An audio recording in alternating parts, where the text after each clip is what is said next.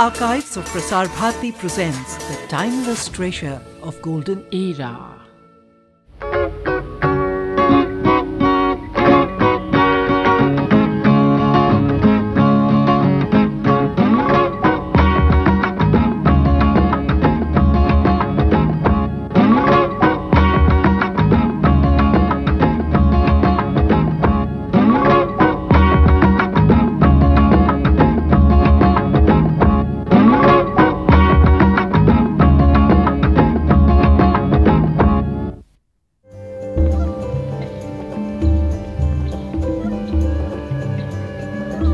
On the northernmost tip of Bengal lies the Dwars, gateway to the east, a green expanse of rainforests and tea plantations.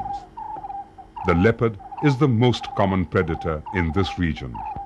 The tea gardens have offered a natural home to these animals for more than 100 years. Little cubs, abandoned by disturbed leopards, are often found by garden workers.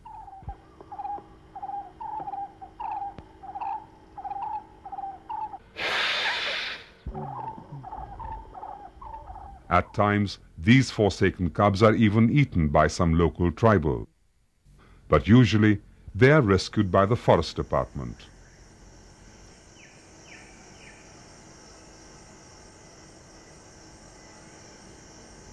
At the Buxa Tiger Reserve and at Madarihat in the Jaldapara Sanctuary, leopard rehabilitation centers have been set up for these destitute cubs. Almost 20 leopards, ranging from very young cubs to 3 to 4 year olds, are sustained by the forest department in these two sanctuaries.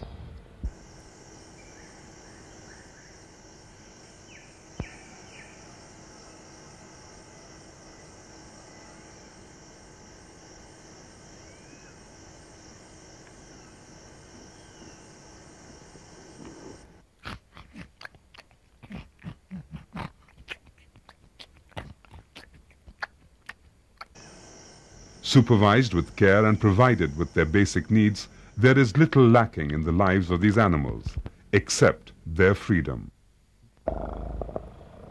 Releasing them in the forest is not a viable solution, as they are incapable of hunting in the wild and tend to return to the shelter looking for food and the luxury of human care. No zoos want to absorb the leopards, as most are filled to capacity with these animals. With no special facilities available, the future for this center is uncertain. Undeterred by the logistical problems, the local forest officials of Raja Bhatkhawa have a small home for lost and injured animals.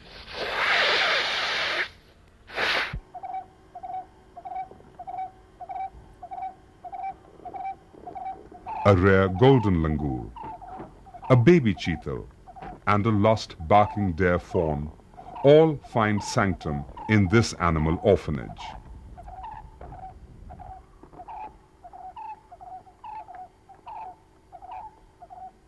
For the people who run it, the dilemmas are many.